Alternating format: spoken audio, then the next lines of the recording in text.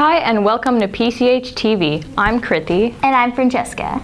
A new club is aiming to bring girls together to support each other. Janaya finds out what the Sister Project is all about. There's a new club called the Sister Project, sponsored by Miss Farrell, and she explains her inspiration on creating the group. My inspiration in creating the group was just that I saw a need in our young group of girls that they needed some mentorship. I know high school can be a really challenging time for young women, and so just having someone to kind of lean on and support between whether it's myself or each other.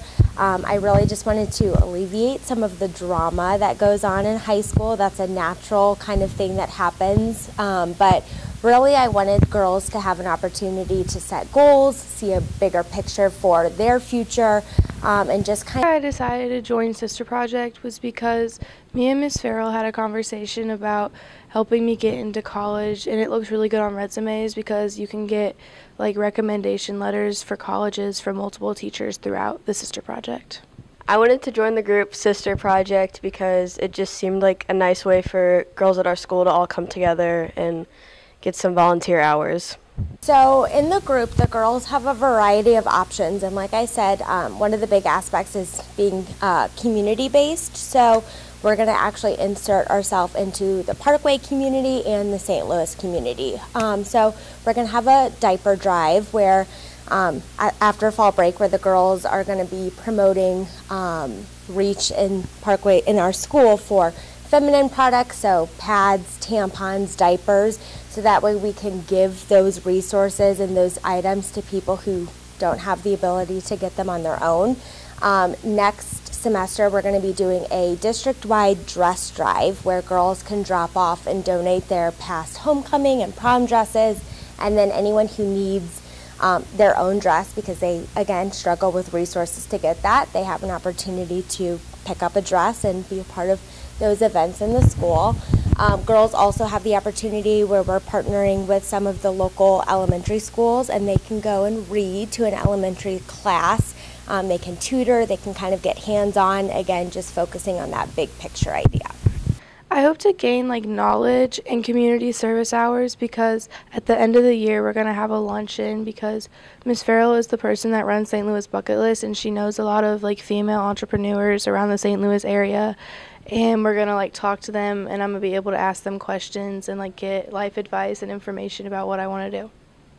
I hope to gain better connections with some of the other girls around our school and Miss Farrell and Miss Patton.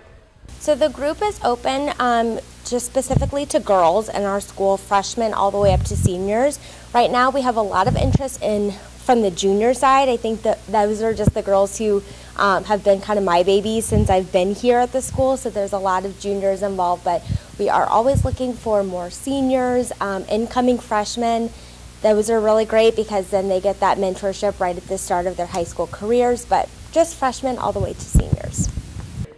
I'm really excited to do the dress drive for Parkway School District because it's going to help a lot of people and women in the area that can't really find the dress that they want in their price range.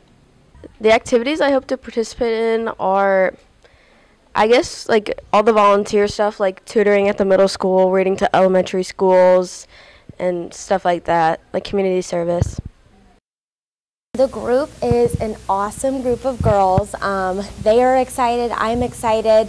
I just think that it is a great way to build relationships outside of the people that we typically hang out with, which is the whole point of the group, is just how do we support our sisters.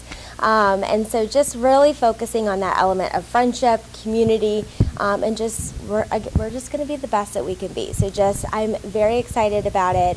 We have a great group of girls, and we're always looking for more people to join. This is Janaya Singleton reporting for PCHTV. The Fall Play, The Play That Goes Wrong, was directed by a new teacher. Amir and DJ talked to Mr. Moore about his new starting role as theater director. For the first time in the past 30 years here at Parkway Central, there will be a new league to the theater program. Mr. Moore. For the past 5 years, I was in Orlando, Florida, teaching high school theater there. Previously, I was at Melville High School for 4 years. I've been working in theater and theater education for over 20 years now, so I'm very familiar with the process for both high school as well as the professional industry in St. Louis and other big cities. Mr. Moore reflects on his time here at Central so far.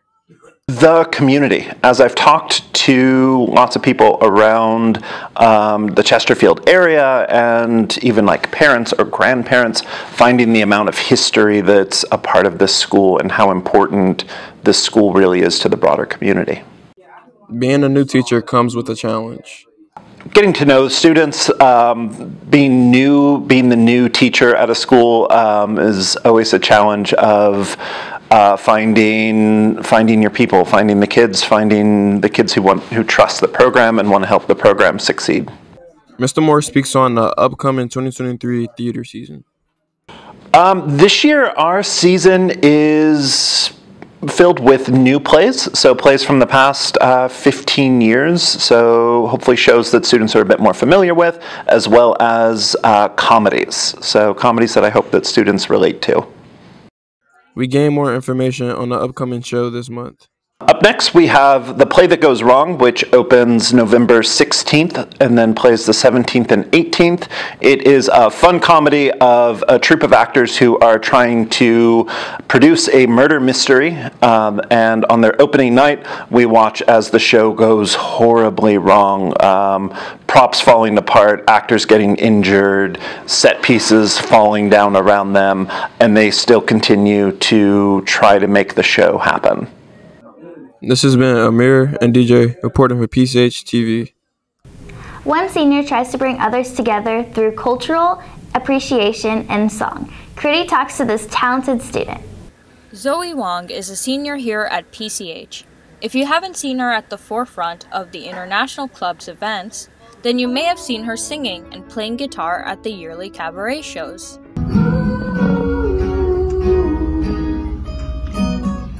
Zoe has had a passion for music since she was in elementary school. So I started learning guitar when I was in elementary school. When I passed by like an instrument store, I just thought that guitar hanging on the window, and just like when I see it through the window, it looks so cool. Since then, she has been performing in front of many crowds and even has her own Instagram music account. Because when you listen to a good song that you like, you want to sing along with it. And I play guitar and sing because I can feel the joy, and I just feel like that I am actually on the stage singing the song and playing that instrument with that singer, so which makes me really happy. Zoe's connection to music also helps her to express her love for her culture. Recently, the International Club celebrated the Mid-Autumn Festival. Zoe led the event and sang a traditional song for the festival. Recently, we celebrated the Mid-Autumn Festival from the Chinese culture. We made the mooncakes, and then we talked about a little stories and like cultures behind this holiday. Zoe is the event planner of the International Club, which means that she plays a big role in organizing all of the events of the club. We want everyone to feel like home. We want to share cultures. We want people to know more about the diversity of our school. Zoe speaks on why sharing cultures is important to her. I really want to share my own culture to other people, and also I want to learn about other cultures because I feel like our school is diverse, and I feel like we should just celebrate this diversity. This is Kriti reporting for PCHTV. Friendly face around school is also one of the main leaders of a popular club. Maya and Mason have the story.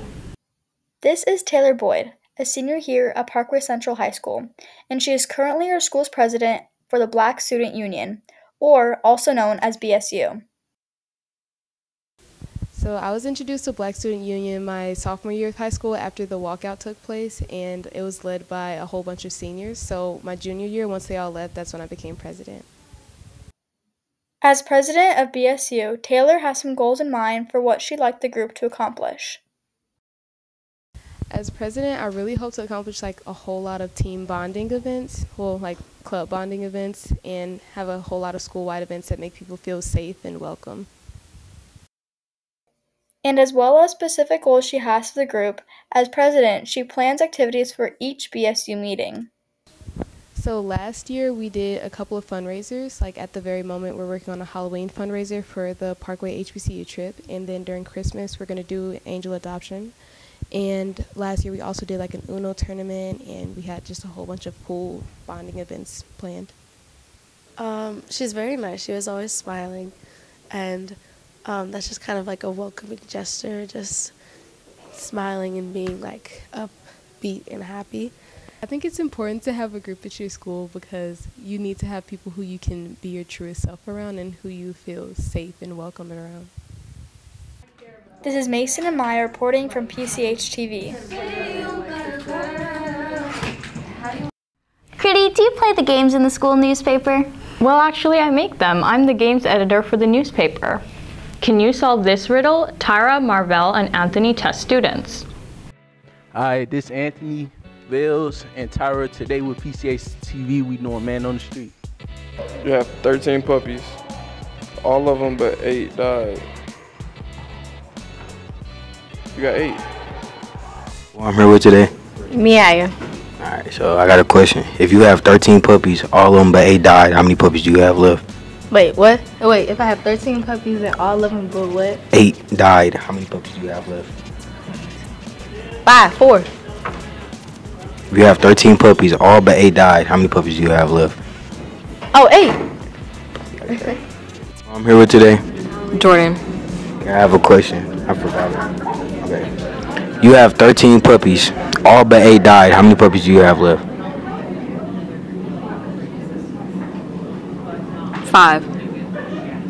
You have 13 puppies, all but 8 died, how many puppies do you have left? Oh, 8. Okay. Who I'm here with today? I'm Brooke. Okay, so I have a question. If YES spells yes, what does EYES spell? What? If YES spells yes, what does EYES spells? Eyes? Yeah. Okay. This is Vales, Tyra, and Amp, reporter for PCH. Thanks for watching. Have a great week. Pony up, Colts! Talk for Tyler is Parkway Central's annual mental health awareness basketball game. The event has raised over $10,000 over the past 2 years. This year, the Colts take on the Parkway West Longhorns November 28th. Girls start at 5:30 and the boys start at 7, and the t-shirts the admission to the game.